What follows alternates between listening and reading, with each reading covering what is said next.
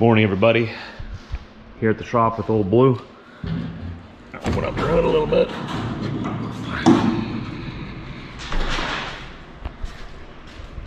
Got a little bit of an exhaust leak. One of my exhaust clamps has come loose, is getting old. Gotta quickly replace that, and then we got lots to do today.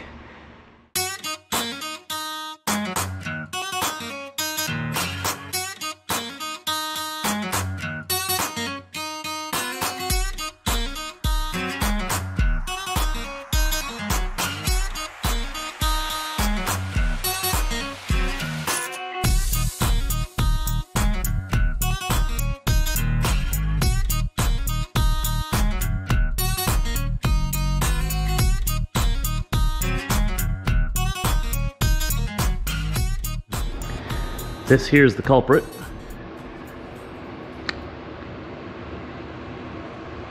Gotta get a new one.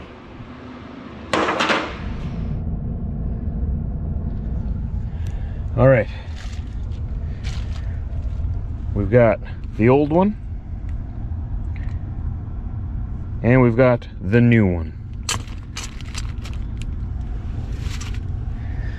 Simple fix, I hope. A little bit of an exhaust leak coming through there, and I could smell it in my cab, which is never a good thing. You don't want the exhaust coming into the cab. So this week was so cold, it was -32 overnight, so I had to idle the truck much more than I usually would. I don't like doing that, but this week will be warmer, I won't have to. But since I had to idle it, I had to be sure that at night I would put the air to recirculate in the cab, or crack my windows, put the air to recirculate so it's not sucking air from under the hood, because it was taking that exhaust and shooting it into the truck. That wasn't good. At least it smelled like it was. It wasn't too bad, but bad enough. So I had to crack the windows, just a crack, and then run my bunk heater, which takes air from under my sleeper and shoots it into the truck instead of from under the hood, and that solved the problem completely. I had no fumes in the truck, plus I had the fresh air coming in, a little bit colder, but we made it work, right? So now I'm gonna fix that so that on my next trip, I don't gotta worry about that. I don't like exhaust leaks. Not good. It stinks. You know, it could kill you. So that's a little bit of an issue. Crazy world we live in, but still love diesel trucks. I got my eye on those electric trucks, but you know, my biggest thing with the electric trucks, because I have no problems with electric vehicles. Honestly, Britt and I, for our next vehicle, we're planning on always having a gas pickup truck, like this gas pickup truck, or I'll probably get one more in my lifetime, one or two more in my lifetime before I retire. Maybe one more and then one new one just as I retire. Whatever, we'll figure that out. But for a family vehicle, right now we have our Terrain, which is a 4-cylinder, 2.2 liter, or is it 2.4, gas engine. It's great. But our next vehicle, we're actually looking into the new GM electric vehicles coming out. Because in Manitoba here, we have such cheap electricity. We're paying, is it 9 or 10 cents a kilowatt hour? Somewhere in that range, maybe 11. And it's a flat rate. There is no peak hours, and there's no, you know, it's just a flat rate all the time. And we want a big SUV, and we're looking at the GMC Yukon, possibly the Yukon XL. We'll see how big we get our family to be, but at least the Yukon. And that's a big gas guzzling engine, just like this pickup truck. It's a big V8. And if we need to get a gas engine, I'm totally fine with that, but we're sold on this vehicle, right? Now, in the next few years, GM is coming out with the EV version of the Yukon, and we're looking at it. That's something that we're interested in. Not saying we're gonna buy it, but we're definitely gonna take a serious look at it, take one for a test drive, do a lot of research on it. We're sticking with GM. I don't want a Tesla. Though Teslas are great vehicles, and I like what Musk is doing with that, but I don't like their designs. I think all Tesla vehicles are, except for their cars, but I think they're ugly. Like, no offense if you own one, but the Tesla pickup truck, the Cybertruck, is an abomination. It's so ugly. It's like a giant doorstop. It's disgusting. The Tesla Semi, again, it's an abomination on the road. Great idea, okay? If you can build the infrastructure to support electric semis that need to charge quickly on the road, okay, you want to go that route, just don't take diesel away from us. Give us the choice, either or. I don't like the looks of them. To me, personally, they're ugly. I don't want to drive them. I want to drive a truck that I'm happy driving. That's why I bought a W900. You don't buy a W900 for fuel economy. That's not the reason I bought it. I bought it because I wanted a truck that I loved and that I'm happy in. Yeah, and I gotta pay the hood tax. It's got a long hood and not as aerodynamic. I'm okay with that because I'm driving a truck that I'm happy with, and I chose that. It's my choice. So if they made electric trucks that had the classic nose, long nose, like if Tesla came out with a classic American looking truck as an option, like you don't have to take away that. I understand a lot of companies and corporations, they want these aerodynamics. Totally understand that. But some of us, we want a truck. Like a truck, you know, like a Peterbilt 389, 379, a W900. You can throw in a couple of other trucks there too, of just, you know, something that you're happy with. And so far Tesla's only got the one version of truck, and I don't like that. And we didn't want to get a Tesla SUV either, because again, I don't like the design of it.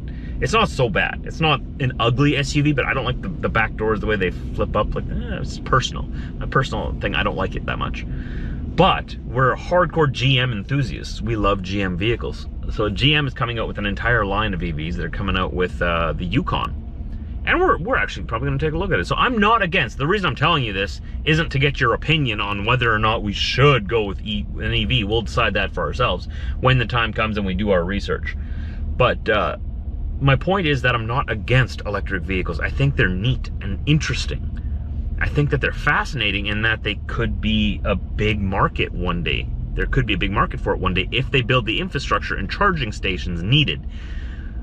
I just hope that they don't force us away from diesel. Let the market decide. If EVs are that much better, they'll naturally win out, right? But let us keep both. Because for a semi truck, I want a diesel truck. For a pickup truck, I want a gas V8 or a diesel.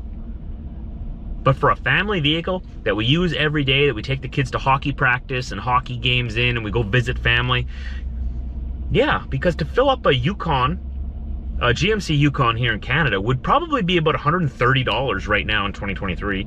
Who knows? And that's going to keep going up and up and up, right? So over $100, $150 maybe, depending on how big the tank is. Now, I've done this research already. To fill that same battery bank up in the Yukon EV, to fill that same thing up would be like $5.50. Plus there's no oil changes, there's less maintenance, there's way more torque. You have an individual electric motor on each wheel, so it's like independent all-wheel drive pretty much. The battery packs are underneath the vehicle, so it's a very low center of gravity. Makes for rollovers would be, it helps in the rollover situation when you have a low center of gravity. I mean, I think they're a good idea. I just don't want to go completely that way. But anyway, I've been long-winded here anyways. My point is that when I got a new clamp. We're not going to stay in our little house that we're in now forever. This is a temporary home. It's not our forever home. When we get into our forever home, we're only going to move one more time, hopefully. That's going to have a garage on it. I want a 2-car insulated garage. But if we seriously want to go down the path of possibly having an EV in the future, like I'm talking like 10 years or something, long ways in the future, a lot of time to think about it yet, we're going to have a heated garage to park it in. Because when you have a battery like that, you don't want to park that outside in our climate in minus 35. It's just going to reduce your battery life. That's another thing you have to keep in mind. If you do want an EV up here, I would say you definitely should have a warm place to park it every night, because I don't think they'd work very well if they're parked outside in the cold. You got to keep those batteries warm, right? That would be our plan. So we've put a lot of thought into this. It's not like I'm just, you know, oh, hey, let's get an electric vehicle because that's what they're all talking about. No, I'm very middle of the road with them. I think that they're a good idea, but I don't want to give up my combustion engines at the same time. I want both. I'm a fence sitter, a milquetoast fence sitter, maybe. We'll see what the future brings. I'm very excited, actually, and fascinated and interested to see what GM comes up with in their line of EVs. We want to see someone else buy them, like other people, see how they perform, see what their range is like. You know, after a certain amount of time, the battery loses its life. You may have to replace the battery. How much would the battery cost, right? And then you compare that to all the maintenance that you're saving, because you're not doing oil changes. The maintenance cycle is completely different on an EV. So in the end, would it balance out? Would it be more expensive? Would it actually save us money? Like, a lot of research to do. But if I can tell you one thing, if gas prices keep going through the roof like they are, I mean, And I know that's what they're trying to do. They're trying to make it unaffordable to have combustion engines. And I hate it that they're forcing us towards EVs. I don't want to be forced. I'm already interested. I'm already looking at them. I already think that they're pretty cool. You don't need to force me into them by bankrupting me and taxing the living daylights out of me. You don't need to do that. Just present me with the technology and I'll be like, whoa, that's pretty cool. I want to take a look at that. You don't need to take my money away from me, right? But yeah, it's something that we got a lot of time on yet. I think we can keep the vehicles we have now for about another at least 5 years, maybe even 10. I mean, we'll see. A lot of time. We got other things to think about right now, like a baby. It's coming next month. End of March now. The due date is April 1st, but since it's going to be a C-section, it'll be a little early, so it'll be in March, next month. We got to get that nursery done. Another thing with EVs, you have to remember, they're not environmentally friendly compared to a combustion engine. They aren't. The lithium mines that they need to dig out of the, they got to dig that lithium out of the ground for the batteries, right? Those are terrible for the environment. Those batteries' lifespan will be like, what, 5, maybe 10 years? Just like a regular car, you switch it out. Those battery banks, when they go to the to the dump or the disposal yard, they don't just decompose. They're going to be sitting there for thousands of years. You know, the world could end and civilization could blow itself up in a nuclear war, and thousands of years from now, humans will find these battery packs like buried in the ground, and they're going to think they found some kind of like alien buried technology or something, because they're still going to be there. And when you charge your electric vehicle, you also have to realize, you got to think of where's that electricity coming from. In Manitoba here, it is green energy. It's 90-95% hydropower from dams up north. So here it would make sense. You would reduce your emissions like that. But if you're in other places where electricity comes from coal-fired power plants or oil-fired power plant or natural gas, you're not really doing anything to save the planet. All you're doing is you're taking the exhaust from your car that would usually be coming out of your car, and you're just spitting it out of your nearest power plant instead. It's still spitting it out into the same air. It's just instead of the pollution being on the roads and in the cities, it'll be around the power plant. It's still going into the atmosphere though. But it might clear up the air in the cities though. It'll just move that pollution to outside the cities where the power is coming from. Right? So it's not really, I'm not looking into it for environmental reasons. I'm looking into it because where I live, electricity is cheap. And it sort of might make sense. But it doesn't make sense in all places. That's why I say, just keep both. Let us choose. Let us have combustion engines and electric. Let us choose. No need to tax me into oblivion. It's already hard enough to feed ourselves and feed our families. Stealing money off of our tables and money out of our bank accounts isn't going to solve anything. It's just going to make us poorer. But I am kind of excited. I'm not going to lie. I'm excited to try out these things. And maybe we'll decide it's not for us, or maybe we'll decide it doesn't save us enough money or anything. Then we'll just stick with gas vehicles. We'll see. You know, all of these, you know, carbon taxes. We have one here in Canada too. It's just ridiculous. Doesn't do anything to reduce anything. But there's all these taxes around the Western world where these governments are trying to tax people to force them into different forms of energy use, right? I get what they're trying to do. But in my opinion, honestly, I think all that's going to do is make people not want to switch over to electric vehicles out of spite. Because no one likes being forced to do anything. And when you make them poorer and you take away their money and say, we're making you poorer for a good cause, we're making you poorer so that you buy this expensive new technology. Well, how are we going to buy that new technology if you keep making us poorer?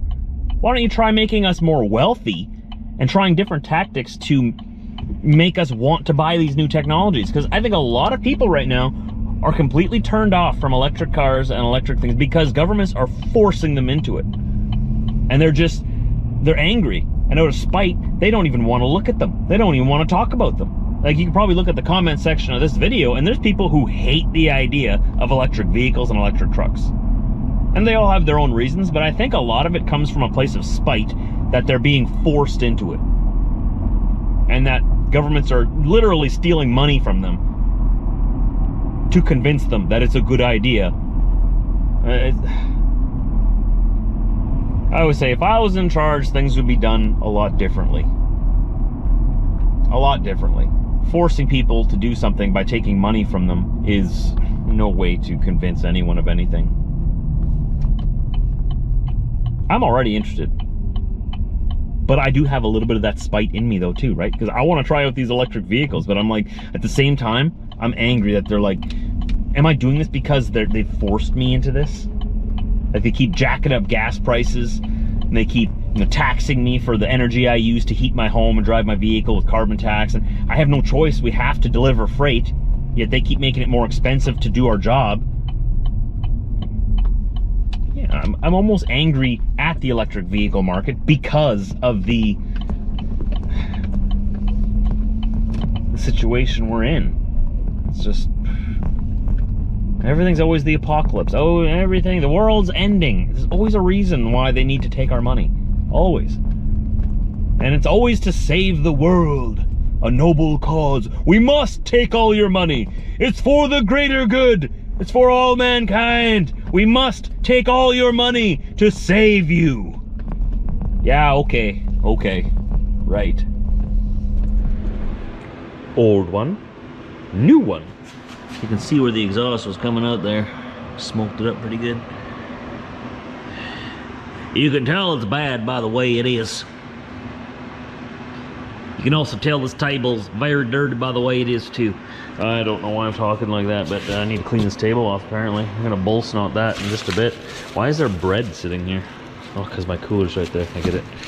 Oh, lots to do. My brain's going all over in all kinds of different directions, and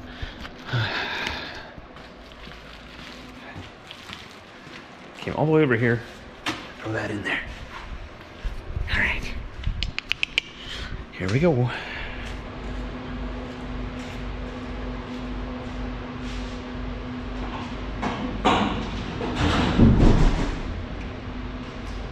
Fixed. Triffer Josh. Just call me Mechanic Josh. Got an exhaust clamp you need replaced? I know how to do it.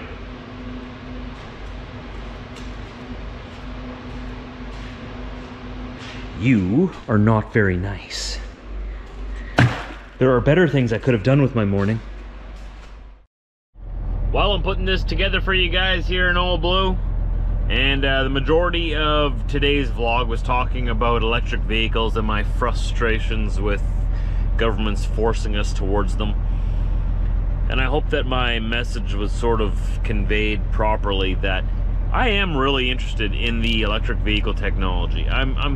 I'm excited to see where that market goes. I just don't want to be forced towards it. I don't like being forced to do anything. I want an option. All right, if it's that much better, I'll gravitate towards that all on my own. If it's that much better, believe me, I'll be buying one first chance I get. But for our pickup truck, for a working truck, it'll always be, for us, for me anyways, a combustion V8 engine, like the truck I have now. I love my truck, my pickup truck. For a semi-truck that I'm driving now, diesel engines are the best. But for a family vehicle, yeah, we're looking towards one of the EVs in the future. If we can find a different house one day, once we move into a new house with a warm garage that we can park it in. That's my one rule. Britt and I have talked about this. We will be looking at the GM EVs, the Yukons. They're coming out in the next year or two.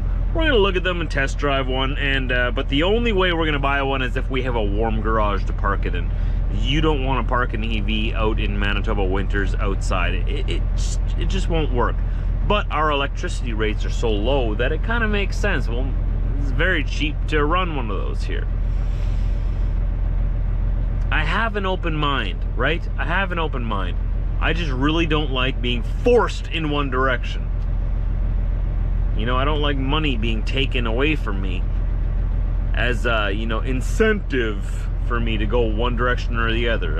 I just let the free market decide. I'm already interested in your fancy electric vehicles, okay? I think they're pretty cool. You don't need to convince me of that, okay? stealing money out of my wallet and food off the table for my family isn't, like, the carbon tax is not going to push me faster in that direction. I'm already looking in that direction. I'm like, hey, that's pretty cool. I hope that that message came across properly. It was a day at home. We have another day at home tomorrow, but we'll be back on the road soon. Thanks for tuning in, everybody. I'd love to know your opinion on electric vehicles. Do you have an open mind on them? Obviously, you're going to see in my comment section, there's a lot of people that have a very closed mind towards electric vehicles because of the reasons I already stated. It's very hard to convince people that something's a good idea if you're going to force them in that direction. Nobody likes being forced to do anything. But what's your opinion on them? You know, I have an open mind. Let's see what the future brings. You know, back in the late 1800s, people who were talking about combustion engines and, you know, having horseless carriages, they were deemed like, you know, crazy people. Like, people thought that anyone who thought that you could have a horseless carriage in the future was just nuts and out of their mind, right? They thought that cars were a crazy idea that'll never happen. And look at us now, right? Now we got cars. We'll see what happens. I love life. I love seeing what comes from our innovation as humans. We are a fascinating species. We keep making things better and we keep making new things. Some things are better than others, but the future, I'm an optimist. The future is bright. We'll see what happens. I'm excited to see what happens. Thanks for watching, everybody. Please hit that like button with all of your might. Hit it down there for me. Helps me out a lot. Leave me a comment down below. Let me know your thoughts on electric vehicles.